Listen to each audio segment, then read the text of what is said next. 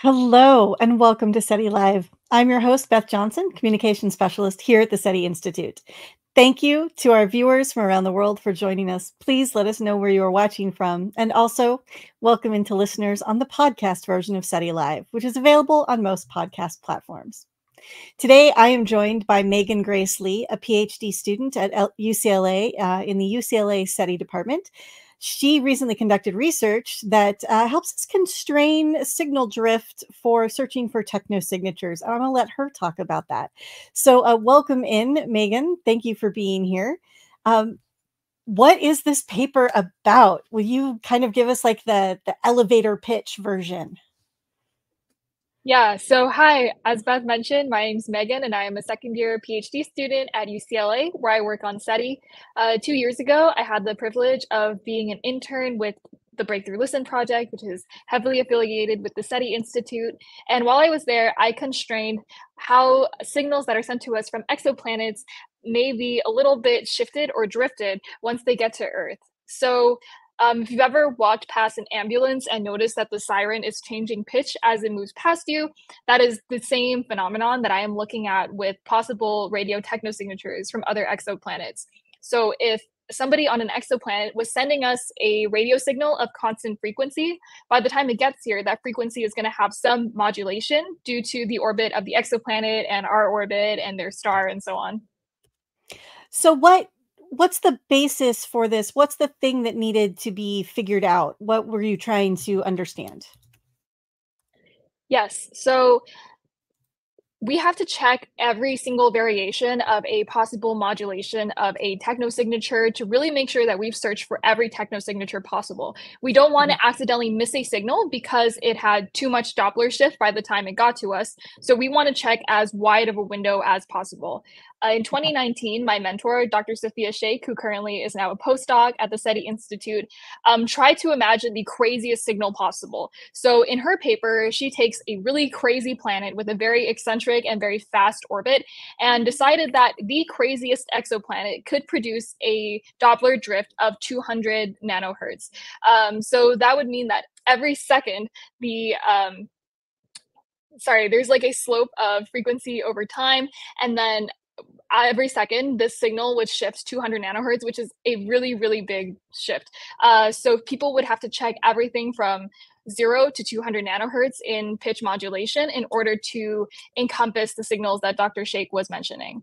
However, this is really, really costly in computational costs, and we estimate that the number of modulations or drift rates that you would have to check is sort of linear in cost. So checking 200 different drift rates versus checking 40 different drift rates, like my paper has decided, your cost is going to go down by an order of 4 times. So our goal was to try to figure out how we could encompass just 99% of signals from exoplanets so that we wouldn't have to use all 200 and we could find some smaller number that would be a happy medium at 99%. And luckily for us, like I mentioned, that number ended up being just 40. That's a huge change, obviously. And you did this using the exoplanet, NASA's exoplanet archive. And, we've gone from, a handful of planets to well over 5,000 and constantly increasing. So what did you use this catalog for? What was the purpose of using the catalog? How did that help you establish this new sort of baseline? Yeah, so I had a really good time using this catalog. When I first started the project in the summer of 2021, we were at only about 4,500 discovered exoplanets. And then by the time I published it in this year, we were at like 5,400. So that was like, my results were constantly changing every time TESS, the Transiting Exoplanet Sky Survey, had a data dump. All of my numbers would change again. So I think I've really built a solid friendship with the NASA Exoplanet Archive of understanding the new types of planets that are constantly uploaded to it. As far as the paper goes, Sophia's paper from 2019 just thought of the hypothetical craziest exoplanet that could ever physically exist. Whereas mine was saying, out of the exoplanets that we already know about, how can we encompass 99% of the signals that may come from those exoplanets? So half of my paper uses exoplanets that we know about from the NASA Exoplanet Archive, and the other half uses the simulated population of exoplanets that we built using our current knowledge of exoplanet science. Because observable observable exoplanets have some inherent biases and reasons why we're able to see them. Right. The number one reason is that the planet is transiting, meaning that if this is the star, the planet is passing in front of the star. But there's nothing that would encourage exoplanets to do that. Exoplanets could pass like this, and that would make them more difficult for us to see. Right, because so the Doppler shift is because it's moving toward you and away from you, but if you're looking at a planet that's face on its orbit, it's not going to do that. You're going to see it in the same position, so you're not going to get any drift rate from that particular planet. Yeah, that's exactly correct. But it's just Okay. so hard for our telescopes to even see the planets that are zero Doppler drift, because right now we've been using the transit method, which is when the planet passes in front of the star's luminosity decreases and then it goes back up. And then we get some periodic decrease in luminosity, and that's like, oh, it's a planet. But it's really hard for us to see the other ones without some other form like direct imaging that we're working on. Okay, so you need a planet that has at least some sort of tilt to it so that we can see it with that Doppler shift happening. Um, how does anything it obviously this matters too, like the position that Earth is in. So does it help at all that we're like moving towards and away that from it at all, or is it just too much of a not enough of a difference to really show in the data? Yeah, so Earth's drift rate is a quantifiable number, and it's sort of the same all the time. How much the Earth is rotating around the sun and how much the Earth is spinning, that is sort of not going to change on an order of magnitude. So we just sort of add that Doppler drift into our searches naturally. And then my job was to add the Earth's Doppler shift plus the exoplanet's Doppler drift. And then with the massive amount of unconstrained exoplanets, we had to have some kind of estimate. So my job was sort of estimating, well, if we have some, tens of thousands of exoplanets that maybe we've discovered or haven't discovered, how can we make sure that we are encompassing 99% of the signals that may come from those exoplanets? Okay, and so you went from using actual exoplanets to a simulation. Um, what did that simulation entail? Can you get a little bit more into like what you did? Sorry. Yeah, of course. Okay, so out of the exoplanets that are currently in the NASA Exoplanet Archive, 80% of them or so, when I last checked, are the ones that are passing in front of their star. So we're arguing that there's sort of a random geometry of planetary orbits. Some of them will be like the transiting ones, some of them will be these face-on ones we were talking about earlier, and then there's sort of everything in between. But the NASA Exoplanet Archive is not going to have the ones that are like this or that are Mhm. everywhere in between because our telescopes haven't been able to find them. So Right. Sophia and I decided to simulate the rest of those planets that would not already be in the NASA Exoplanet Archive. And so after we simulated all of those planets, they had all different kinds of orbits, ones we could detect, ones we couldn't detect. We could actually encompass 99% of the signals from those potential exoplanets with just 0.44 nanohertz, which is like two orders of magnitude or three smaller than Sophia's original 200. So at that point, if someday SETI searches could check every single exoplanet that we can see or we cannot see, our computation efforts for checking those would go down like, 10 to the 3. I'm still fascinated by this idea of exoplanets that we can't see because it makes absolute sense. Yes, we're only seeing a small portion based on our observation biases, but it just I'm sort of just I'm still wrapping my head around being able to sort of like get a signal from a planet we don't even know is there. So how so computationally this will decrease the effort that we have to do, but what is the impact on where we should be looking? Can we is this sort of more of a we can just look at the whole sky, or do we still need to sort of do a targeted search with this? Yeah, that's a really great question. So, there's sort of like a couple of different ways that people go about this, and I think you did happen to touch on both of them. There's one option where we purposely point our telescope at an exoplanet that we know exists. And we do that usually by selecting the star as the target. And so the star is taking up some amount of space on your telescope, but with radio astronomy, we can get everything that's behind the star as well. So really your observation when you're pointing your telescope at just one star is this huge cone of all this space volume behind your star as well. So that's going to include some exoplanets we can see, some that we can't, stars that maybe were blocked by the original star. And so every time we point a telescope, there are theoretically exoplanets in there that we cannot see. And that's why there's sort of these two different methods of we're going to either point them at specific exoplanet targets, or we're just going to sort of scan a certain patch of sky, knowing that there's going to be exoplanets in that patch. And so your method sort of aims at that latter, like your calculations aim at that latter method of just sort of like, we're just going to look for something because, you know, we know there's a bias and we can look at a planet and we can calculate that pretty easily, but it's the ones we can't see that we're more interested in sort of like finding a signal from using your simulation and your calculations, correct? Yeah, exactly. So I think the implications of my work are sort of twofold. Number one, in the computational cost aspect that I mentioned earlier, in which searching a smaller window of drift rates is spending a lot less money on computing resources. But also on the other hand of like post-detection protocol, if somebody were to find a narrowband radio technosignature, we could sort of like think backwards and look at the drift rate and then try to figure out if there is an exoplanet in that area that's going to match that drift rate. Okay, so this comes back to the protocols, which for those of you unfamiliar, basically if we find something, you have to confirm it with other observations. It can't just be like, I found a signal. It has to be like, I think I found a signal. Can you go take a look and see if you see it? So here what you're saying is we found a signal, we don't know what it's from.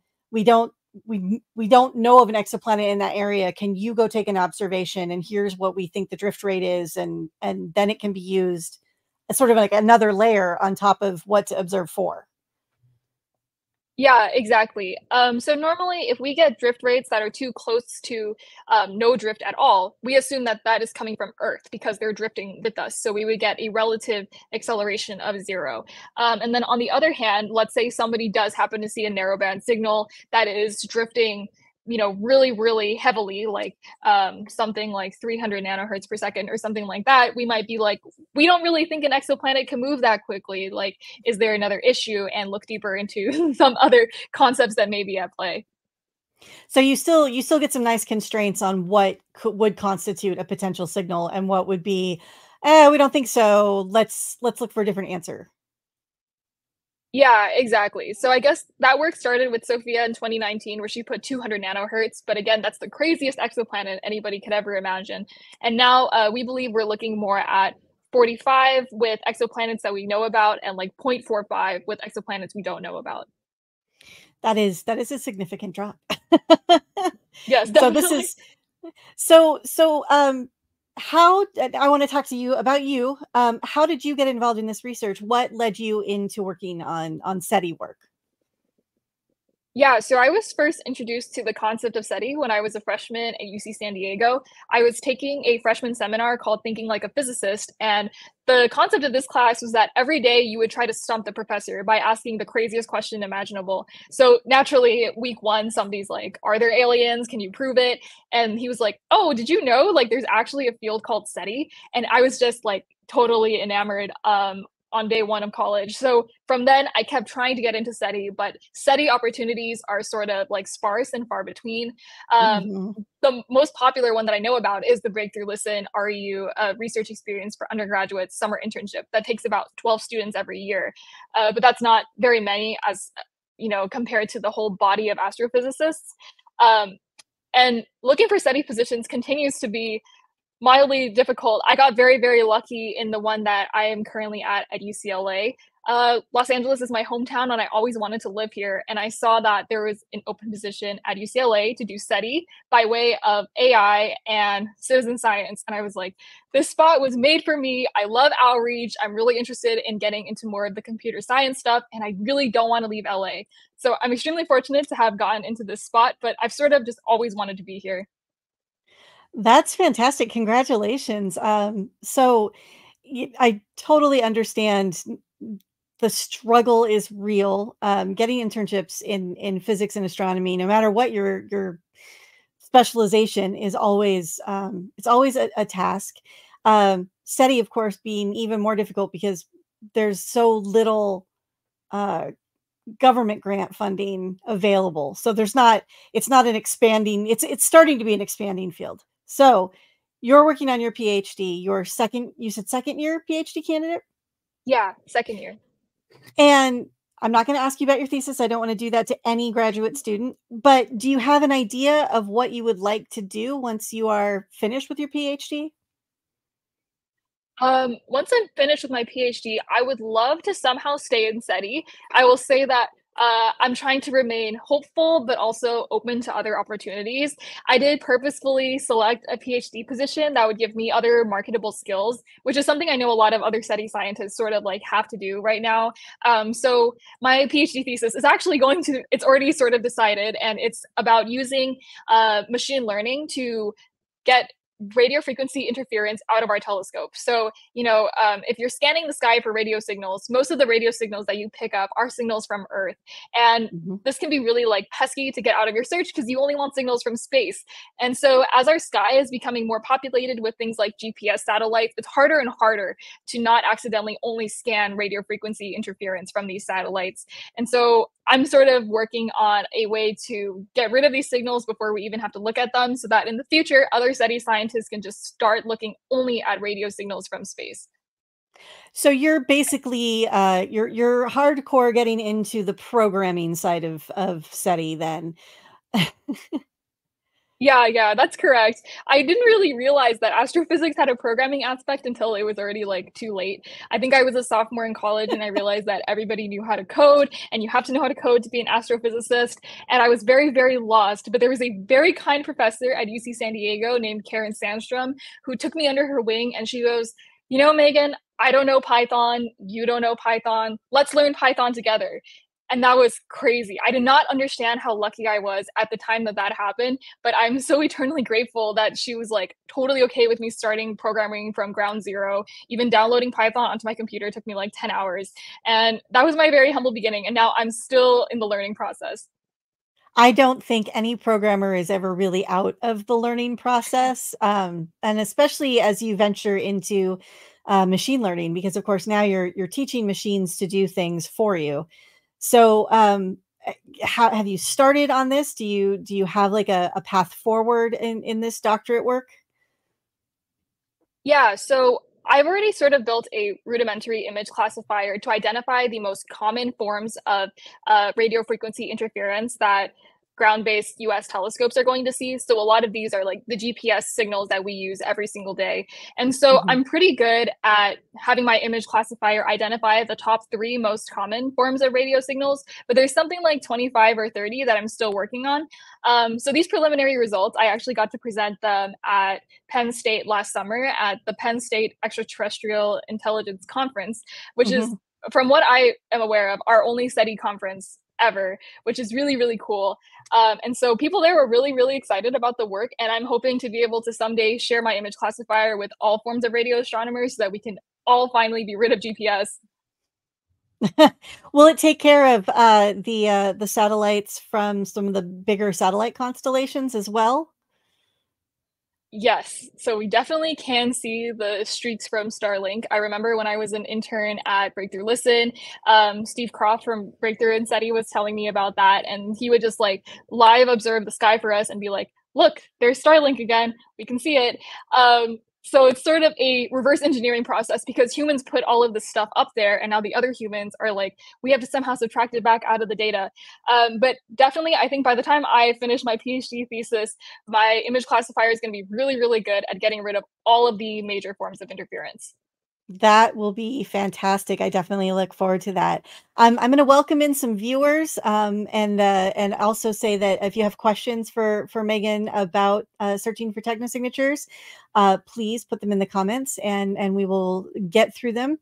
I would like to welcome in people from New Jersey, France, Florida, Louisiana. Hello, Ron. Uh, New Hampshire, London, England, also elsewhere in the United Kingdom, Wisconsin, Maryland, Moose Jaw, Canada. Wow, welcome in. More UK. I saw Michigan, Brazil, and Portugal, Australia. Thank you so much. And Caleb is in Los Angeles, so someone else is here from where you are. I do want to answer a quick question from Rob. Completely irrelevant of anything, but Rob Harrison is asking, and this is just for me, hoping to see the Northern Lights here tonight. Do I have a chance of seeing them? If you are in Northern Wisconsin, I am going to say yes. But there are, if you go to, I think it's spaceweather.com or spaceweather.org, if you go look there, they will have forecasts to tell you how to see and where you might be able to see the aurora. My understanding is that we had a very big solar flare CME today. So if you are at nearer the poles than I am, let me tell you, please go outside and try to get a look tonight. Also have some people coming in from Quebec and Mexico. So welcome in. All right. So far, I have one question. I'm not sure that we can personally answer this, but I'm going to ask it. Trev asks, would any of the instruments still working on Voyager probes be able to pick up any signals from outside our solar system from exoplanets?